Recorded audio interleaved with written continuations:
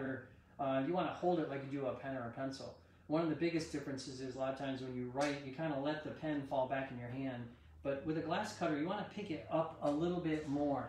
It doesn't need to be exactly, you know, perpendicular to the surface of the glass, but we don't want it falling back too far because then the metal part of the cutting head will drag on the glass. There's a small little wheel on the end of this. I know it's kind of hard to see. It's like a pizza wheel on a pizza cutter. Yeah, and it's going to roll across the glass, and that's going to put a scratch in the glass that we call a score. So I'm putting a score on the glass.